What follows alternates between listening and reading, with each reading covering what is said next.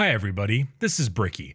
This is going to be a mostly audio experience. There will be background footage in the back. However, if this is something you like to listen to in the car, at the gym, whatever, you can go ahead and throw it on and listen to it in the background. The video footage is simply to enhance any points I make, not necessarily to actually be required for the viewing experience, so to speak. So, I was an extremely fortunate person to receive a code for Space Marine 2 a few days ago, roughly on August 27th, in fact, along with a lot of other press. I actually don't really get codes for things like this because I'm not necessarily a traditional video game reviewer or video game news journalist, etc. And so I normally don't get early codes like this, but naturally Space Marine 2, high profile Warhammer game, I got one and I grinded it out a pretty substantial deal. In fact, I am recording this roughly on August 28th, the day after maybe 25 or so hours with the game. As in my library, I have played 11 hours total of Space Marine 2 as of recording this. And I wanted to just regurgitate thoughts on the game. I do not have a full review necessarily yet. I will be making a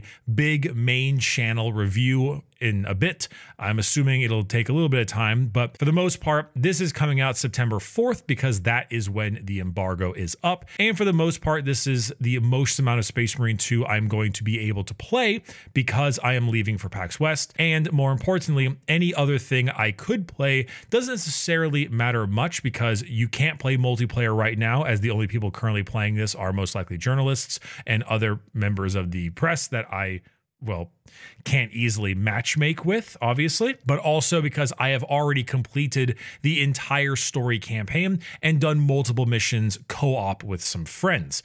So, colleagues, I suppose. So I have a bit of a discussion for it, a little first impression review, and as far as I'm concerned, a stream of consciousness. This is just me talking. I have lots of opinions. I have many things on my mind about this game, but I'm just generally throwing it out with a little bit of background footage. There will not be any spoilers except for the things shown on the trailers to begin with, like the enemies, for example. You may have realized that there is another enemy in this game that is not the Tyranids. If you didn't know that, then maybe just turn off the video because, wow, you really are living under a rock, but that's basically the most I'll be spoiling. So there really isn't any spoilers for this video. So the campaign for Space Marine 2 took me about 8 to so hours without doing the side missions. The way the campaign is structured is that there is a main story mode that follows you as Titus, as well as your two squad mates, Gabriel and Karen. I don't quite remember. It's like it's Gabriel, and Titus, and then one other. I don't remember their names very well, and that'll be obvious later on. It'll become much more apparent in a bit. And then they go out and they do their usual thing. Titus has been demoted to lieutenant after Space Marine 1, and he is now going to deal with the Tyranid invasion fleet on the planet of, I forget its name, it's a jungle planet. There are 3 planets that you go to throughout the course of the game. I don't remember their names, but it's not like it really matters. It's just 3 different types of planets that help you adjust the scenery a bit. That was one of the bigger complaints I had with Space Marine 1, is that Graia was a giant forge world, and therefore it is very samey. Now granted, Imperial aesthetic is also very samey. It's not like you're doing a big sprawling adventure, but regardless. So that is the general gist. And yeah, Tyranids are here. You're an Ultramarine. Ultramarines need to kill. And that's the whole vibe. Now, the way it's structured is that Titus and gang go out and do a whole bunch of missions throughout the course of these 3 planets, and you always play as Titus when you do. Now, this, I believe, can be co-opted as well, the story missions, that is. However, there is, obviously Titus is the character, so there's Titus. Titus has the special ability of just yelling really loudly for Ultramar and getting a little bit stronger and healing and doing all that kind of fun stuff. But for the most part, he's your bread and butter, third-person shooter style Marine. There is also side missions you can do, and I'm including these as part of the campaign because these are side missions where you play as other squads doing objectives that are parallel to the main story. There are 6 missions, and they have different kinds of things. Like, for example, there is a mission in which Titus needs to rescue a Archmagos or some fancy Magos because he has some, because he won't leave because his data, yada yada. However, the Tyranids are fast approaching, and therefore your secondary group has to go blow up a Promethean refinery, and that'll slow the Tyranids' advance to help you save the Magos. In the actual game, you as Titus go do stuff with the Magos. However, in the background comms, you'll have them say like, oh, Lieutenant, we have completed the mission. The Prometheum is there. You know, the Tyranids have been slowed. And then that's about all that happens. But then you can go play from their perspective and go do the Prometheum mission. And those missions serve as your co-op repeatable missions. Those are the ones that have all of the XP, all of the upgrades, the buffs, and the things you do with your friends for the most part. That's generally how the campaign works. And so I did only about one of the 6 side missions and beat the campaign in about 8 hours. I would imagine if you did every side mission as well as the main story campaign, it would take you about 11 to 12 hours I'd garner. That being said, when I say side missions, they aren't like real side missions. They're a lot more along the lines of just seeing a different perspective of stuff going on. It's not like you're losing out on the story. This doesn't really change the story or anything like that. It's not that kind of game. Now, let's talk about the campaign a little bit, because this is one of those things where what you're looking for in this game is going to vary heavily on whether, or let's rephrase that, whether or not you like this game is going to vary heavily on what you bought this game to do. And that's the biggest part, is when you go into buying Space Marine 2, what are your expectations? Are you expecting a game with the same kind of just murder, gore, death, and destruction that Space Marine 1 brought you? Space Marine 1 is not known for its particularly great story or anything of that nature. It's generally just generic Marine guys killing things and yelling generic Space Marine things. It's them being like, we must protect the Auspex in order to gain a foothold against the Orcs. And then the entire game, you're yelling, die, Xenos filth, for the blessed God Emperor will not see your life continue this day. And then you just repeat that over and over and over again until the end of the game. That's basically Space Marine 1. Now, if you were hoping for something a bit more advanced than that, if you wanted a bit more of an expanded story with a bit more in terms of characterization, you know, characters, squad mates, a bit more of like a backstory, some turmoil, that kind of stuff, then you would be sorely mistaken. Space Marine 2 is a 2010s Call of Duty campaign. It is a collection of cutscenes that are paced not very well, end too quickly, and talk about very boring topics the entire time. Your teammates, the, you know, Gabrielle and I forget name, basically spend the entire game doing the usual thing of death to the heretic, death to the Xenos, may the God Emperor's light bless me, over and over again until the entire game is over. Occasionally, one of them does the Leandros thing where he's like, Titus, you're kind of a sussy bitch. You vented, you're so sus. And that's kind of all that happens for the most part. The campaign's story and characters I would consider not very good. Straight up mediocre. And that is the part I was the most upset about. Because on the other hand, the gameplay is pretty darn fun. However, it's how much of that gameplay are you willing to enjoy with such a bare bones characterization and storyline? Now, this isn't the entire campaign. In fact, I'd argue that the campaign shows some really good promise occasionally. Very often the second half of the game is where you get the most promise. And it's unfortunate because it feels like a lot of that intrigue is used and then removed so damn quickly that you just generally think like, they could have done more with this. And that's kind of the feeling I got every time. We would occasionally get a really good scene or some kind of much more decent intrigue, and then you'd think, it would just end, and then you'd think, oh, God damn it, I thought we did more with this. And that's over and over until the campaign ends. I was hoping for more characterization. I was hoping for more story. I was hoping for just an upgraded version of that. But no, this is a 2010s video game. This is Space Marine 1 again.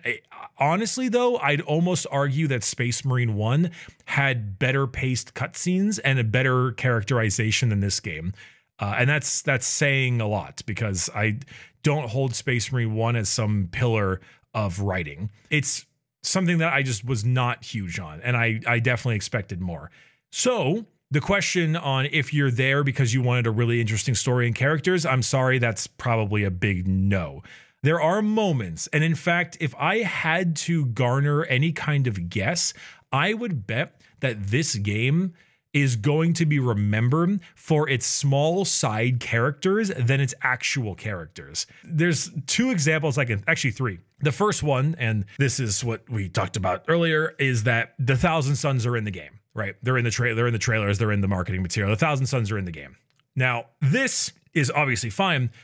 There's a Thousand Sons, what would you call him? Chaos Lord, Exalted Sorcerer, Chaos Lord on disc, whatever you want to call it, big villain guy. He arrives like halfway through the game, 2/3 maybe through the game, and he's really not that interesting overall. He's just a maniacal chaos guy, but the dude's voice actor owed rent.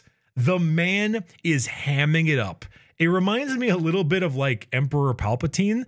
Not because he's like Palpatine, but because every time I see Ian McDermott on screen doing his like, and the dark side, he's just such a goober. He's so fun to watch because he's so funny that this is how that chaos guy goes. And if you're a Thousand Sons fan, you're going to be like clapping your hands the entire time because he just goes on these tirades about like the false emperor betrayed us and Nikea's a bunch of bullshit, and you're sitting there like, yes, get him, you tell those blueberries, and it's great. He himself, his voice actor, just murders the role, even if he as a character is not that interesting at all, but goddamn does he give a performance. There's also two other characters I can think of. One of them is a guy I'm calling Baneblade Bill. Baneblade Bill is a random guardsman on a Baneblade who is giving a speech to his men like about halfway through the game, and it's the coolest speech I've ever heard.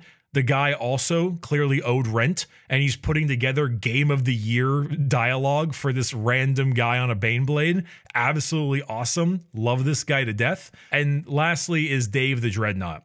Near the end of the game, there's a Redemptor Dreadnought, and it does some cool stuff. And he like has 5 minutes of screen time, and in those 5 minutes, he does the most badass shit I have ever seen, and then just like pieces out. It's kind of awesome. So yeah, the Thousand Sons villain guy, Baneblade Bill, and Dave the Dreadnought, those are the characters that I feel like people will remember the most because they just have like Boba Fett syndrome. They're on screen for 5 minutes max, not even. They give the coolest performances ever, and then they just peace out.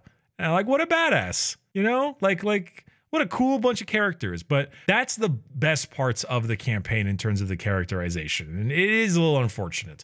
So that's why I mentioned earlier how important is this gameplay, because you're going to be doing a lot of it. And I want to make no reservations here. The gameplay, you are not playing a third-person shooter, you are playing God of War. If you leave with anything, leave with that. You are not playing a first-person shooter. You are playing God of War 4 for the PlayStation. That actually reminds me, if you do play this game, do not use mouse and keyboard. Use gamepad. It is monstrously better. However, I noticed there's no snap aim, which is wild to me. I mean, you don't need to have it in PvP, but I didn't see a setting for snap aim. So you could snap on to like certain enemies. I didn't see that. I'm a little shocked. I'm a little shocked by that one. Maybe it'll be added later, or maybe I missed it, but just of all the things, it was like, whoosh. It was something else. But yeah, you're basically playing God of War. You're going to go around shooting a bunch of stuff and doing your guns and all that fun jazz, but then things are going to get close and you're going to beat the ever-living shit out of them. And then when you do, they will hit you with attacks that glow blue, and when they glow blue, you press a button to parry. And then if they glow red, you dodge instead of parry, and you get them to low enough HP to where then you execute them for health and you know, to kill them and stuff. It's God of War. It plays like God of War. It feels like God of War. There's happens to be third-person shooter aspects in it, but it's basically just God of War. And how much you vibe with that combat is going to be the true test of whether or not you like Space Marine 2, because you do that combat a lot. That combat is all there is, and you better like it. If you don't like the combat, you're going to get bored really fast, because unfortunately, all of the cool stuff that you see in the game's marketing, all of the upgrades and perk trees and customization and character upgrades and all that stuff does not happen in the campaign. If you are doing the story mode, not the side missions, the side missions is where you grind, but if you're doing the story mode with Titus, you do not get any XP. And Titus does not have upgrades. Titus is a blank slate the entire campaign. You don't get upgrades, you don't get powers, you don't get any buffs, you don't get XP, you don't get any of that. You just get Titus. And that really starts to grow thin after some time. It grows very thin, actually. And it's one of the things that I started to feel later on in the game. Now, the gameplay of Space Marine 2, I actually do vibe with a decent amount. It's a very, how you say, not generic. It's, you do it a lot. It can get repetitive. It can certainly get repetitive after some time, but I fuck with it. And because I do, I don't necessarily mind it too much. But I think that's one of the issues that I ran into with the campaign is because there's no experience, no customization, no anything. The only customization you get as Titus is primary, secondary, and melee weapon. Then because of that, it's just doing combat. And it almost kind of makes me wish we had more gimmicks. That's kind of a strange thing to ask for, right? I look back at Titanfall 2, one of the best first-person shooter games of all time, right? One of the best campaigns ever. Their entire campaign is like 4 hours long, and it's a pretty regular shooty bang bang, right? But the thing about Titanfall 2's campaign is that every map, every mission had some kind of fun gimmick. Every level had some weirdness to it. It almost reminds me of like Resident Evil 4. You know, every area you went to had some kind of weird gimmick to it, and that kept things fresh. Gimmicks are annoying when you have tons of upgrades, because when you have tons of upgrades, you end up having to be stripped of them for your cool gimmick.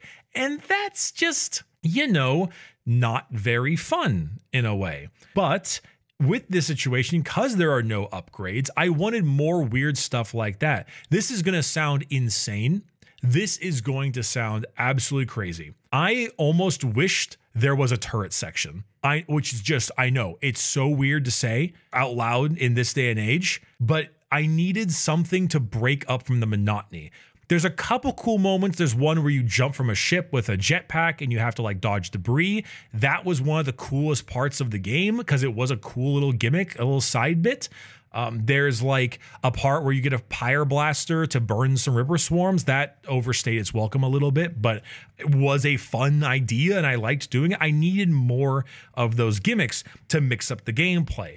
And unfortunately, I didn't really get it, so the game kind of ran a bit thin. But playing the game co-op with friends, I was like, hey, you know, not gonna lie, maybe this is fine because I'm just enjoying playing this with friends, shooting the shit as we murder everything in sight like a good servant of the Emperor should. And it's come to the point where after beating the campaign, after playing some missions with some friends and then leveling up a little bit and seeing the perk trees, I'm realizing Space Marine 2 is going to have the exact same question that Darktide has, which is the gameplay loop and running missions fun enough and not repetitive enough to hold the game up? Because the campaign alone is a fine 6.5 out of 10. You know, you roll through it, you enjoy yourself, you get a couple soy jack moments where you make a big pogging face and you point and you're like, whoa, it's that thing, it's that cool thing from Warhammer that I know. Whoa, it's that character. Oh my god. There's a couple of those, and you know, if that's like good for you, awesome, but it's not quite enough to sustain me for the price tag. So does the gameplay with friends and the leveling progression system, is that enough to keep the game, you know, happy in your eyes? And maybe it is, maybe it isn't. That's kind of for you to determine. I can't really tell yet because it's, you know, it's been, you know, campaign and stuff. It's been like 12 or so hours of playing, etc. But I'm not, you know, I'm not like 45 hours in or something like that to determine, yeah, the gameplay loop is good or bad, or the end game needs work, or etc., right? The higher difficulties, so on and so forth. And yeah, that's kind of where my head's at right now. I think the campaign is a bit of a letdown, but in terms of story and stuff, but there are some really impressive sequences. The visuals are incredible. There's a part in the middle where you're going up like a sky lift and the gargoyles are trying to rip apart the chains, and that looks super cool. The game runs very well. It's very well optimized. It chugs a bit near the end, but for me, it ran very well on my machine, which I was quite happy about. You know, it might chug a bit, but hey, that's what happens. Sometimes it occurs. Well, at least at the end of the game. You'll know why when you get to the end of the game. Holy crap. The sound mixing is probably my biggest technical complaint. I genuinely think that just the sound mixing in general is really, really bad. It's kind of crazy how quickly your teammates will be saying something and then gunfire will just drown them all out immediately and you miss out on dialogue. None of the dialogue was really that important to begin with. For the most part, 95% of the dialogue is just die Xenos, scum, and we are the servants of the Emperor. Like, for example, they have those little audio data logs similar to BioShock, and with those data logs, you know, when you listen to them in BioShock and games like that, they tend to quiet the rest of the game to help you hear them. They don't do that in here. They just kind of play the data log, which is really funny to me because then like someone starts talking and then you start shooting Tyranids and you just can't hear a goddamn word.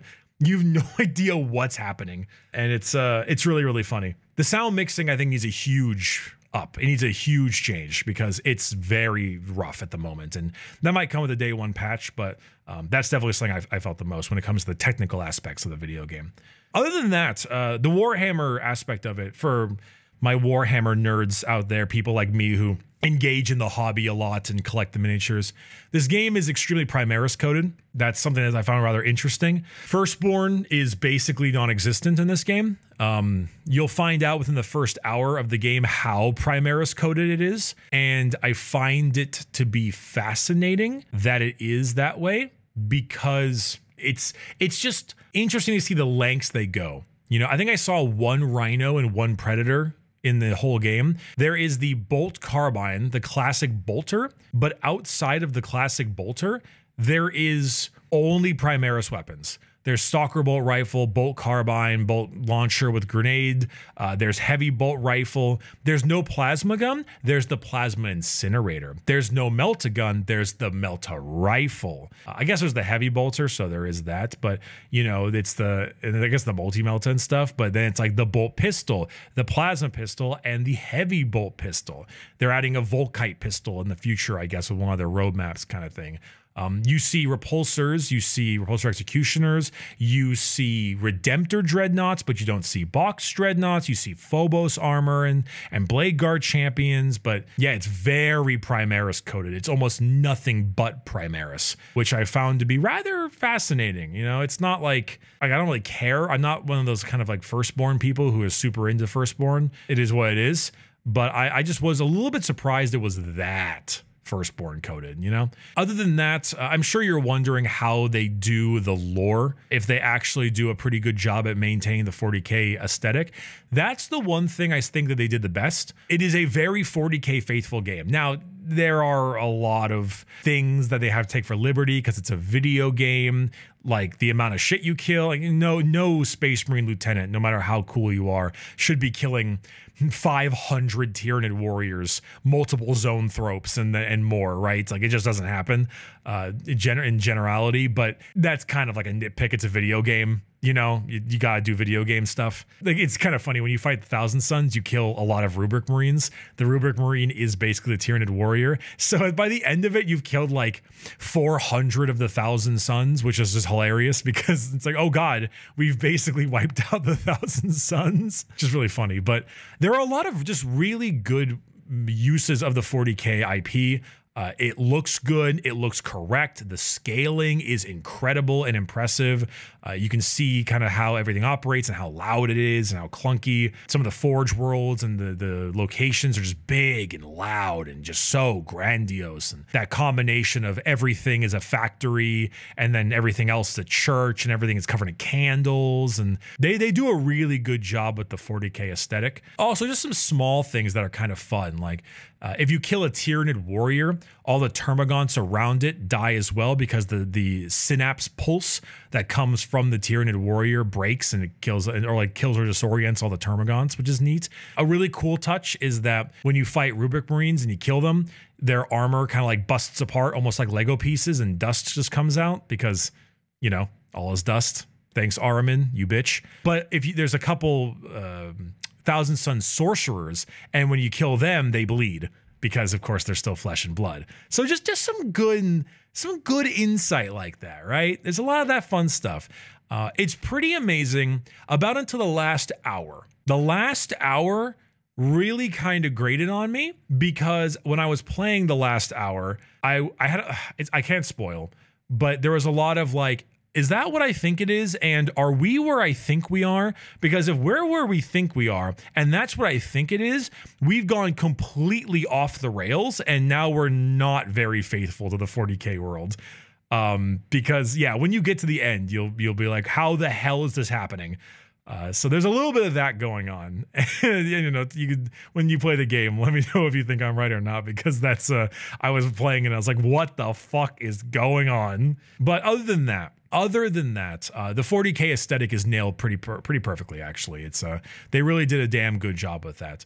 Like I said earlier, and this is like just me rambling, as I mentioned, the game really comes down to what you're looking for. If you want a beat-em-up shooter combo with a 40K coat of paint that reminds you of like 2008 era Call of Duty campaigns, like Modern Warfare 3, Black Ops 2 COD campaigns, where it's not particularly in depth and kind of just there to make you shoot stuff, then I think you'll be perfectly happy. I think you'll end up being very, very pleased with what you got, and you know, you'll go and kill a bunch of Tyranids and a bunch of Thousand Suns, and you'll have a grand old time.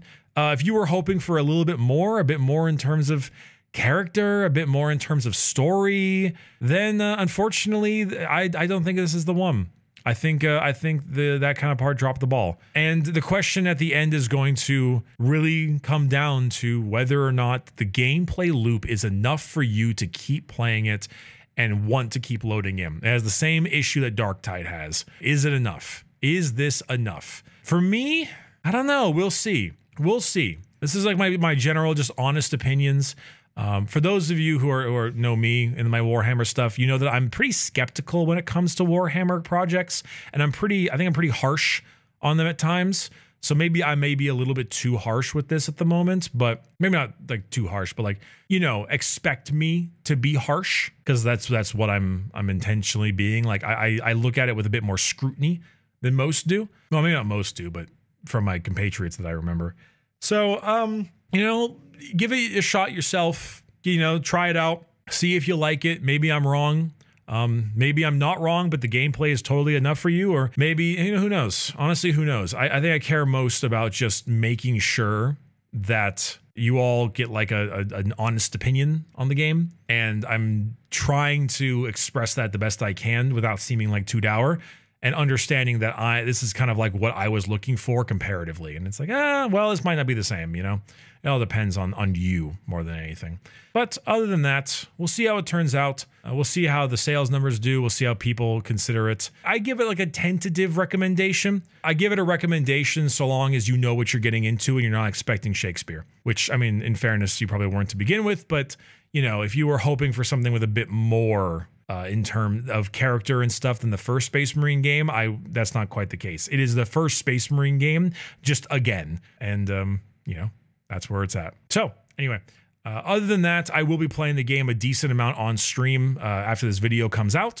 You can check me out at twitch.tv/Bricky, or I also stream here on this channel. We do like a dual stream. So you can check it out. And then that's about all I got. So thank you very much for listening, and I'll see you around.